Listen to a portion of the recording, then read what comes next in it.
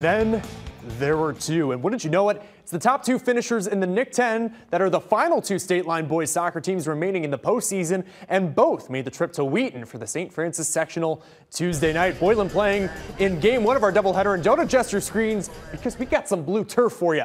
Fields aside, let's get into it. Under 7 minutes left in the first half, scoreless until a Trojan is left unmarked, setting up for the goal there. 1-0 Timothy trying to pull off the upset against the Titans. Trojans, good alliteration there, but the Titans come out of halftime with some aggression. After a Timothy defender falls on thin air, Reese Schlichting is left open, and he has himself the equalizer with just over 33 minutes to go. Then Timothy goes for the lead with this absolute rocket of a shot, but Patricio Lopez with a tremendous stop there keeps it even for the Titans and Trojans. Then with under 6 minutes to go on a fall evening, 1-1 still, until Timothy sends it straight up and into the back of the net for the go-ahead goal, as all Boylan can do is watch, and that would be the end of things as Boylan's season comes to a close in the round of 32.